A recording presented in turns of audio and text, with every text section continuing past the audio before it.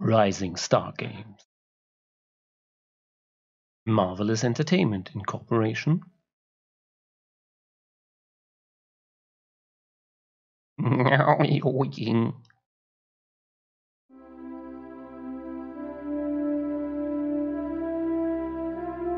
Freunde, willkommen zu einem neuen Let's Play hier auf meinem Kanal.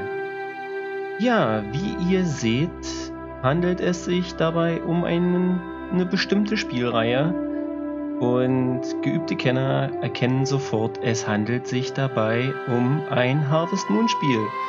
Und zwar ist es genau genommen in diesem Fall Harvest Moon, Baum der Stille oder im Englischen Tree of Tranquility. Und ja, wie ich schon zum Abschluss von meinem letzten Harvest Moon Back to Nature Let's Play gesagt habe, habe ich mich so ein bisschen hin und her entschieden, was für ein Spiel es sein wird. Entweder Harvest Moon oder zum Beispiel Graveyard Keeper oder Stardew Valley oder vielleicht My Time at Portia oder Portia, wie auch immer man es gerne aussprechen wollte.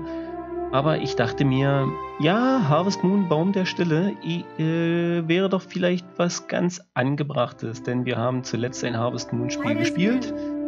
Und ja, ich wollte gerne einen Teil spielen, den ich zwar seit längerem besitze, aber selbst wirklich noch nie gespielt habe. Und zwar, genau, Baum der Stille. Den habe ich nämlich mal vor Jahren für die Wii geschenkt bekommen. Ja, ich glaube im Jahr 2012 oder so habe ich den geschenkt bekommen. Ich bin mir nicht mehr ganz sicher. Aber ja, das Spiel selbst ist für die Wii rausgekommen. Dementsprechend ist es dann auch schon ein etwas späterer Teil im Vergleich zu Back to Nature. Zwischenzeitlich gab es da zum Beispiel ja auch Spiele wie also von Back to Nature fortgesetzt Friends to Mineral Town und A Wonderful Life. Wonderful Life war zum Beispiel dann der Ableger, den es für die PlayStation 2 und GameCube gab. Wobei Wonderful Life, glaube ich, der Arbeitstitel wirklich nur für den GameCube war. Bei PlayStation 2 weiß ich es halt nicht. Ja, und dementsprechend überspringen wir jetzt sozusagen mal eine Generation. Wieder mal. Und ich würde mal sagen, ja, genau, fange ich gleich mal an. Ich habe zu viel gelabert, komm. Ja. Komm, wir haben nicht ewig Zeit. Und ich muss sagen, da ich die Wii bei mir jetzt hier nicht ewig lange aufbauen wollte, ja komm, habe ich das jetzt versucht über einen Emulator laufen zu lassen, in der Hoffnung, dass das jetzt alles so funktioniert, wie ich möchte. Ich habe nämlich vorher ein paar Einstellungen gemacht und geguckt, ob das mit der Steuerung alles und so weiter klappt.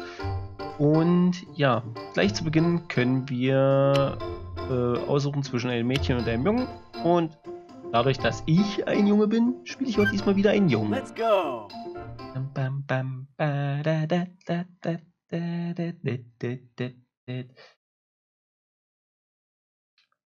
Ja, also ich selbst kenne das Spiel halt nur so die ersten 2-3 Minütchen. Was heißt 2-3 Minuten? Also ich habe es mal so ein bisschen angeguckt, aber selbst wirklich großartig angespielt nicht. Nur jetzt nochmal hier zum Testen. Und naja. Oh, warum möchtest du überhaupt auf die Insel? Traumrennprospekt. Auf dich wartet ein traumhaftes Leben auf einer wunderbaren Waffelinsel. Komm und erlebe das Paradies eines jeden Ranchers. Ah ja, anhand des Prospektes fahren wir also auf diese Insel. Ah, du hast also den Prospekt gesehen. Ausgezeichnet, ausgezeichnet. Du bist also bereit, ein legendärer Rancher zu werden? Bald wirst du die Chance dafür bekommen. Das will ich doch auch hoffen. Sag, wie war doch gleich mal dein Name? Ja, und wir nehmen den gleichen Namen wie auch schon bei Back to Nature. Und das ist der Martin, ne? Ja. Ah ja, ach ja, natürlich Martin. Die Waffelinsel ist ein großartiger Ort. Einen besseren findest du nicht.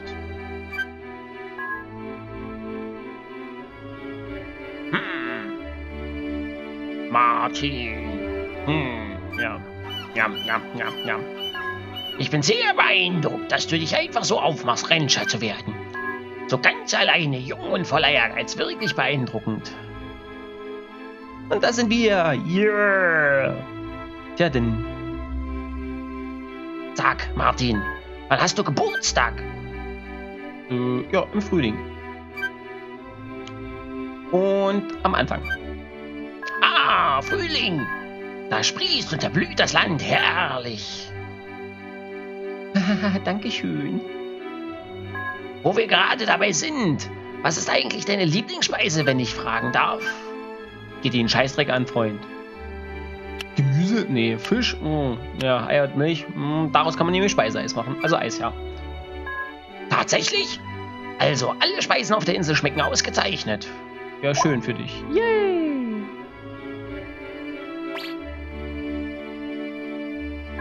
Ah, dort liegt sie, gerade voraus.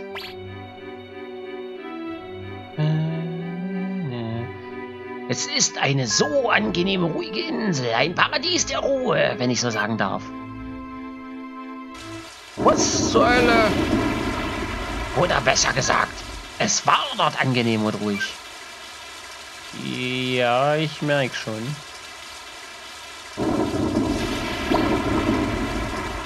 Das entwickelt sich hier zu einem richtigen Sturm.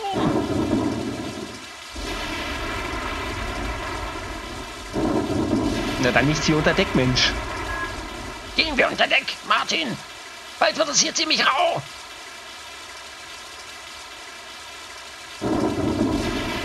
Nix wie los, nix wie los, nix wie los.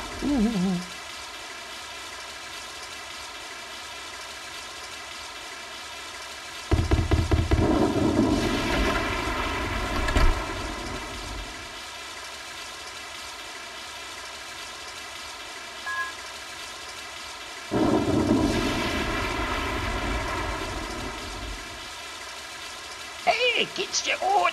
Du siehst nicht so aus. Tja, hat's Bums gemacht und unten war er, wa? Martin!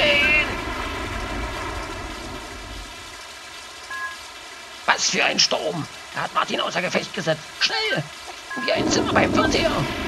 Wer ist denn jetzt schon wieder wir? Ist er alleine nicht auf dem Schiff gewesen? Also, na gut, war ein ganz schön großer Dampfer, ne?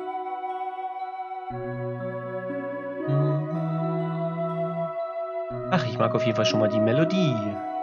Also allgemein so ein bisschen der Soundtrack. Oh, die sonstige Erntegöttin, würde ich mal sagen. Denn sonst wurde die ja immer so dargestellt, oh, guck mal, wie fröhlich sie doch noch zum Teil erscheint.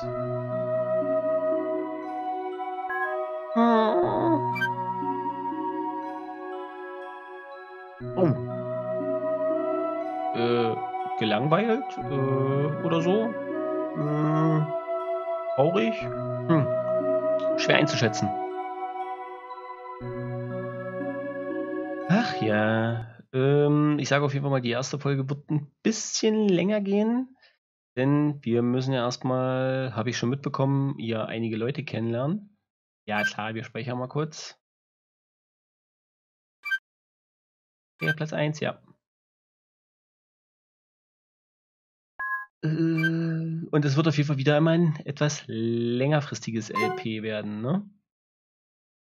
Und ich muss auch, wie gesagt, sagen, ich kenne das Spiel sonst gar nicht. Ich habe es auch nie großartig gespielt. Und dementsprechend müssen wir hier uns mal ein bisschen umschauen.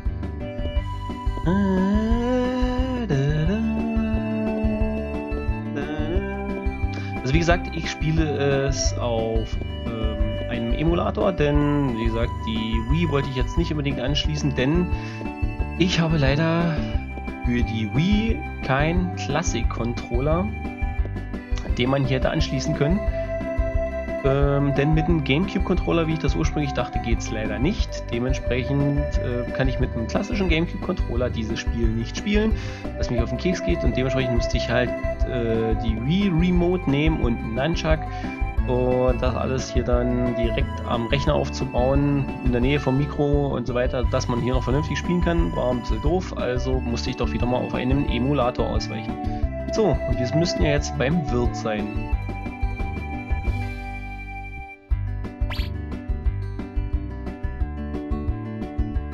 Ach je, geht es dir wirklich schon wieder so gut, dass du herumlaufen kannst?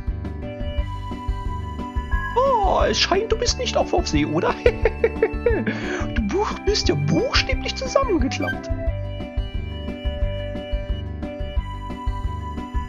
Ach ja, wahrscheinlich bist du etwas verwirrt. Du befindest dich hier in einem Eiswirt beim Eiswirt auf der Waffelinsel.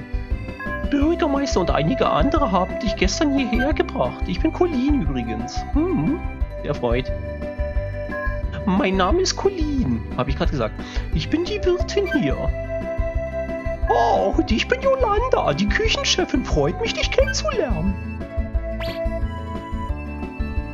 Oh Gott, so viele neue Stimmen wieder. Hey, du bist wach. Schön, dass du wieder herumläufst. Letzte Nacht hörte es sich an, als hättest du einen Albtraum gehabt. Geht es dir gut? Also, da war eine Katze und da war ein Fernseher, glaube ich, in meinem Traum. Und ich habe mit dem Smartphone auf die Katze geworfen im Fernseher und dann... Was? Eine engelhafte Dame mit langem Haar? Naja, ich weiß schon, dass ich gut aussehe und so. Es ist lieb von dir, einer alten Dame wie mir zu schmeicheln. Nein, das war's nicht, du Fräulein. Moment mal. Mutter. Ach, das ist seine Mutter? Martin kann auch von Colleen gesprochen haben. Oh, Schätzchen. Oh, ich bin übrigens Fate. Mir gehört dieses Gasthaus. Ich glaube, jetzt habe ich schon wieder die Stimme bei ihm geändert, aber naja, ist egal. Bürgermeister Hamminger hat darum gebeten, sich mit dir treffen zu können, sobald du wieder auf den Beinen bist.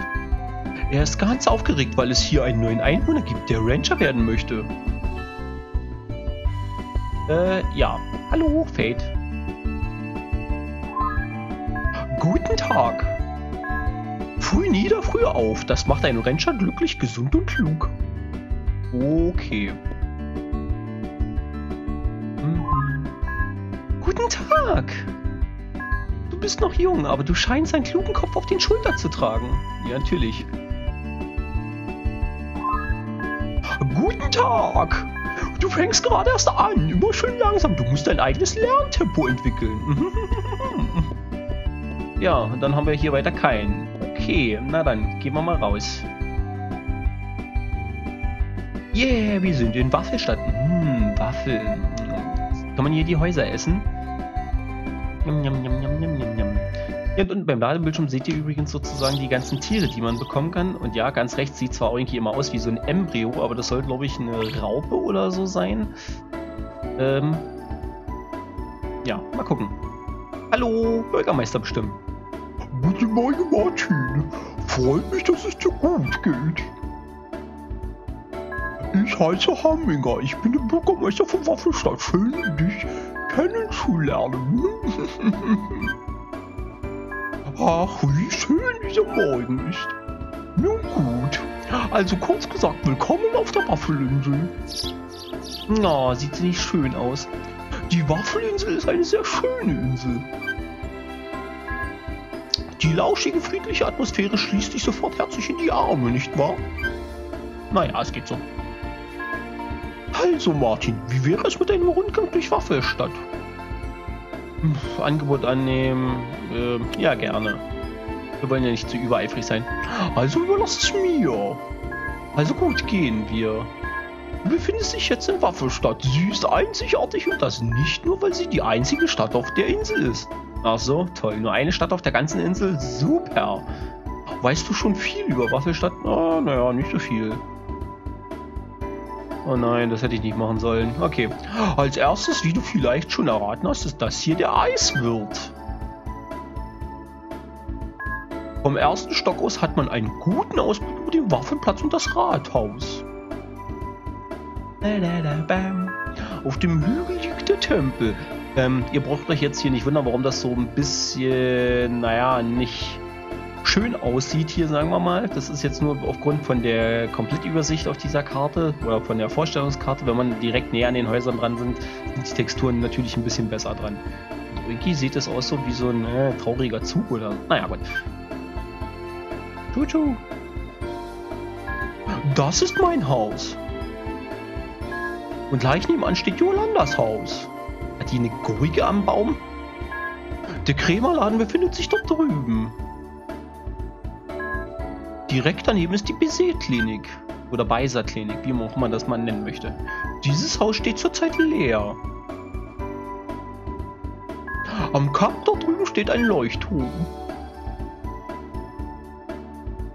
Und hier liegt schließlich der Hafen mit dem Fischerladen am Haken. Das ist, kurz und knapp vorgestellt, unsere Stadt. Ich möchte dir gerne eine Karte der Insel geben. Du kannst sie jederzeit ansehen.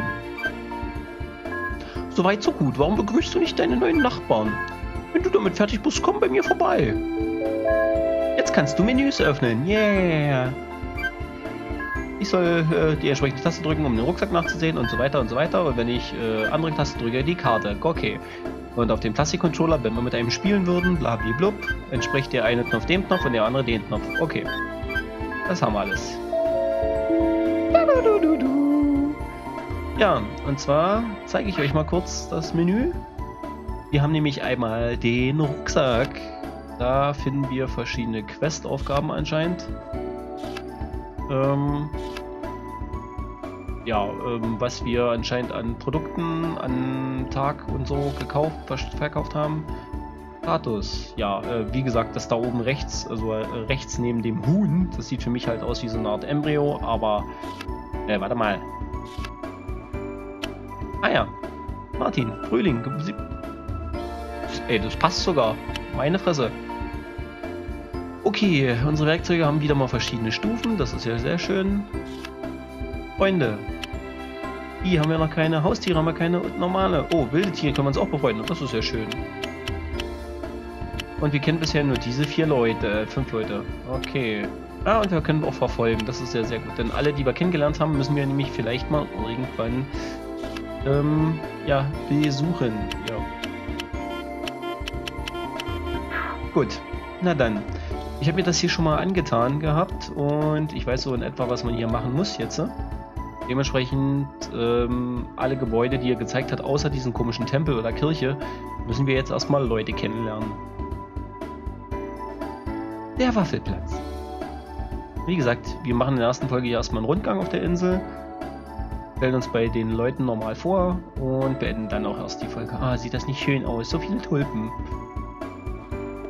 Rasenlatscher, Rasenlatscher. Kaputt, kaputt, kaputt. Oh, guckt mal, ein Wuffi.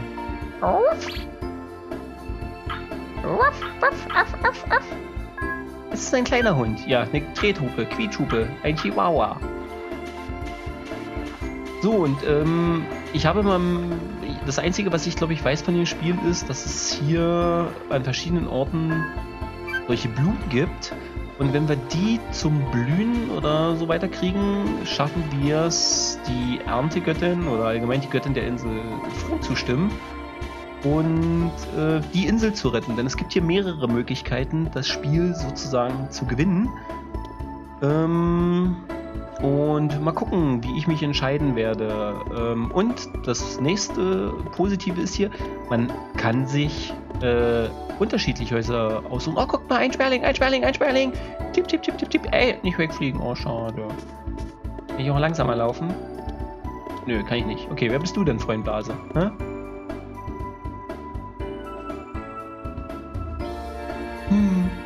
Dich habe ich noch nie gesehen. Wer bist du?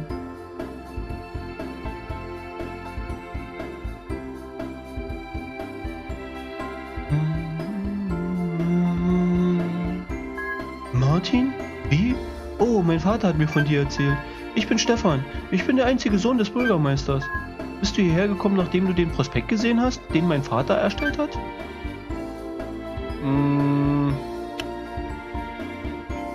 Ja, mit dem veralbert werde ich nicht sagen. Ja, genau. Ich bin wegen dem Prospekt hier. So ist es ja eigentlich auch. Wirklich? Ich hätte nie geglaubt, dass dieses Ding jemanden täuschen könnte. Diese Insel hat überhaupt nichts von diesen erfundenen Dingen, die im Prospekt stehen. Die ist praktisch wie eine Geisterstadt. Eine Insel ist wie eine Geisterstadt? Willst du mich verarschen? Aber mir bietet sie viele Möglichkeiten.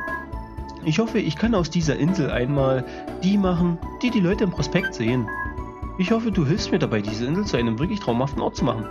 Ja, und das ist nämlich die nächste Möglichkeit, die Insel wirklich zu einem Paradies zu machen oder einen Anlaufpunkt für Touristen, soweit ich weiß.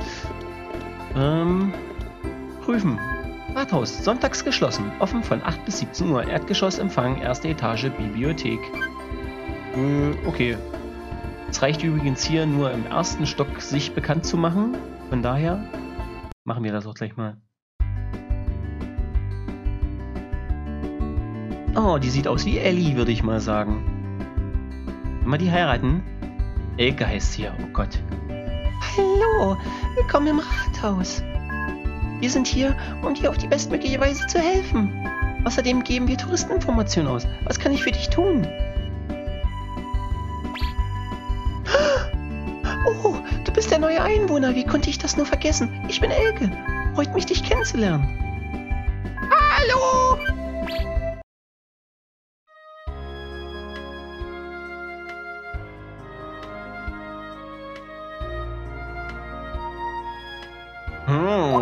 Cowboy Girl.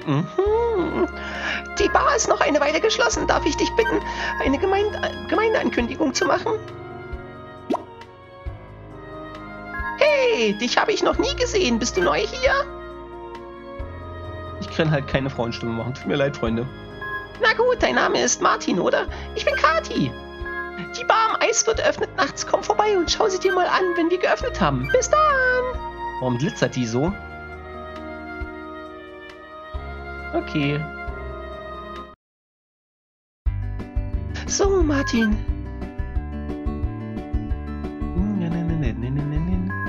Wenn ich dir jetzt alle Einzelheiten erzählen würde, wärst du nur verwirrt. Also, lass dir Zeit und sieh dich einfach um, nachdem du dich eingewöhnt hast. Genau, so machen wir es auch. Also, wie gesagt, das ist der Empfang. Da nach oben würde es in die Bibliothek gehen. Da müssen wir aber heute mal noch nicht hin.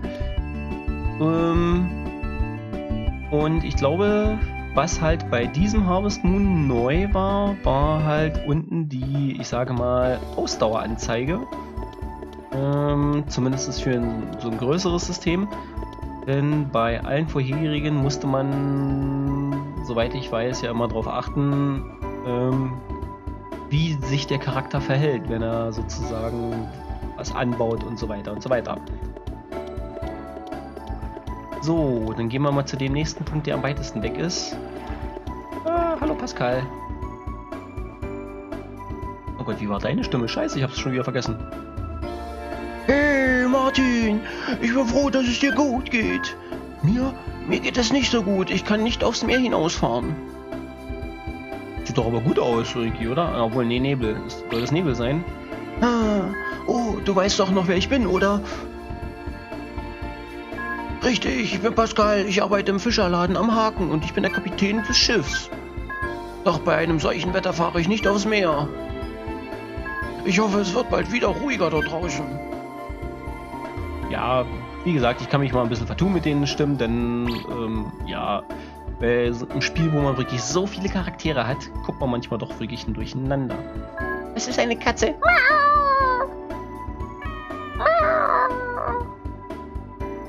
Eine Monsterkatze. Okay.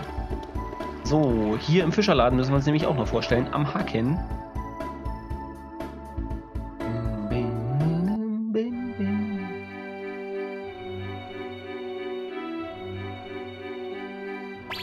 Und da haben wir schon den Besitzer.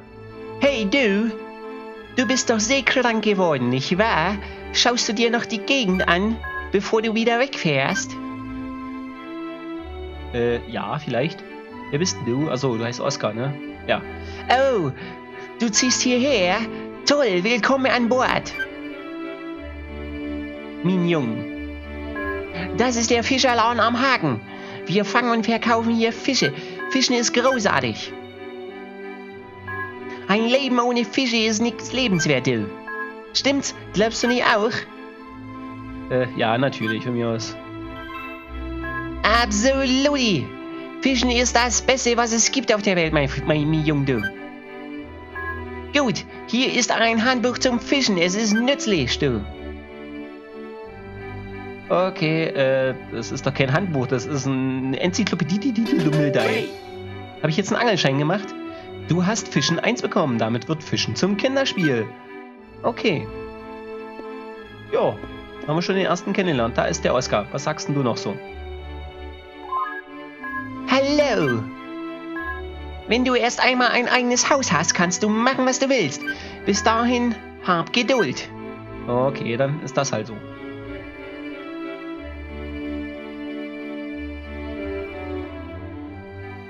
Ja, wenn wir nämlich zum Bürgermeister Hamminger gegangen wären, hätte er uns stückchenweise gesagt, was wir so, wo wir hin müssten. Zum ersten hätte er uns nämlich hier zu den Krämerladen geschickt, danach zur Klinik, dann zum Waffelplatz und dann zum Haken.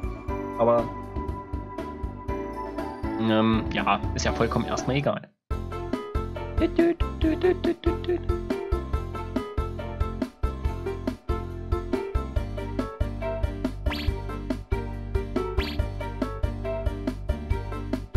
Meine Güte! Ich meine, willkommen! Entschuldigung, dass ich so überrascht bin. Wir hatten in letzter Zeit nicht einen Kunden. Also, schau dich einfach mal um. Wir haben aber nicht viel zur Zeit da.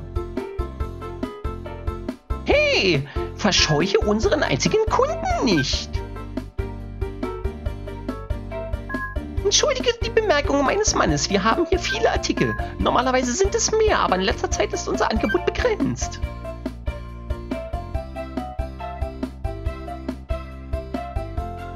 Ah, du bist also gerade erst angekommen. Ich verstehe, du hast wahrscheinlich viel zu erledigen. Ich bin Barbara. Ja. Und das ist mein Mann Simon. Wir haben eine Tochter, doch sie hat das Schiff nach Hause verpasst. Es wird noch einige Zeit dauern, bis sie wieder zurück ist. Ich habe ihr gesagt, sie solle nicht alleine reisen, aber du weißt ja, wie Kinder sein können. Ich bin selbst ein Kind, Freund Blase. Ich mache mir zu viele Sorgen. Hoffentlich ist alles in Ordnung. Aber zu einem anderen Thema. Da du den ganzen Weg hierher gekommen bist, nimm das mit. Es könnte nützlich sein. Oh, was kriege ich denn? Noch einen dicken, fetten Wälzer. Super. Du hast Inselführer Band 1 erhalten. Es ist ein Führer für die Waffelinsel. Okay, wir könnten mit ihr auf jeden Fall schon mal quatschen. Das gucken wir mal schnell. Hallo! Ist es nicht aufregend, wenn man ein neues Leben beginnt? Ja, es geht schon so. Hallo, du da. Simon? Guten Tag. Es ist schwer, so viele Dinge auf einmal zu lernen. Lass die Zeit. Okay, ich hätte also rechts noch mal gucken können. Da wäre wahrscheinlich irgendwie, ja, was gewesen, was ich gebraucht hätte. Später, meine ich, so im Raum, aber ist ja egal. So, ab in die Baiser-Klinik oder Beiser-Klinik oder wie auch immer.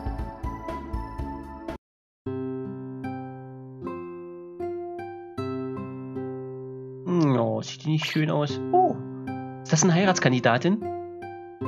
Hallo, das habe ich ja noch nie gesehen. Bist du gerade neu hergezogen? Ach, Dr. Max hat von dir gesprochen.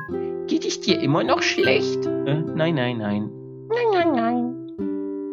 Aber schöne Details, muss ich sagen. Ich verstehe, du stellst dich also allen vor. Wie höflich, das gefällt mir.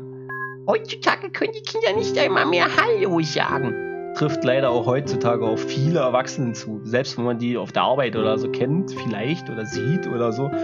Also Leute, die man regelmäßig sieht und dann wenigstens mal Hallo sagt, dann gibt es welche, die machen vernünftiges Hallo. Ist ja wohl mal heutzutage noch zu erwarten, wenn man mal auch Hallo sagt.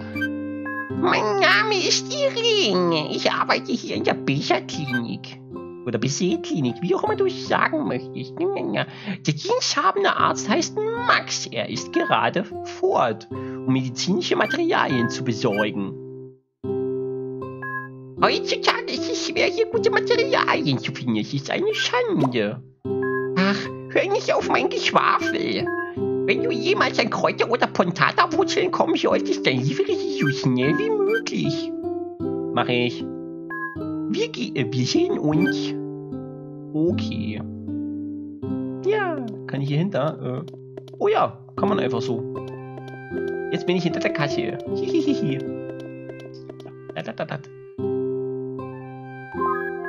Guten Tag. Der Anfang ist wichtig, hab Geduld. Ja, ich hab doch Geduld. Okay, dann gehen wir weg. Und wieder raus.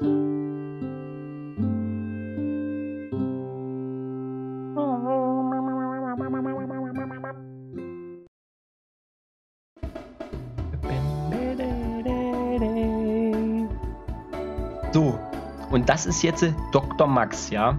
Ein Er angeblich. Also für mich sieht das aus wie eine Frau eigentlich, würde ich fast sagen. Aber gut, es ist eine Asiate. Hallo, wie geht's dir? Du siehst viel besser aus. Ich habe dich untersucht, als man dich zum Bild gebracht hat. Ich bin froh, dass es dir gut geht. Ich bin Dr. Max, besuche unsere Klinik, wenn du dich nicht gut fühlst. Aber wenn du gesund lebst, dann wirst du nicht auch vorbeikommen müssen. Okay, Doktor. Ja, ist halt schwierig, ne? Weil eigentlich soll es ein Doktor sein, also ein Er, laut der Irene. Aber für mich ist es eigentlich eher eine Frau. Ihr könnt ja mal gerne mal sagen, was ihr glaubt, was es ist.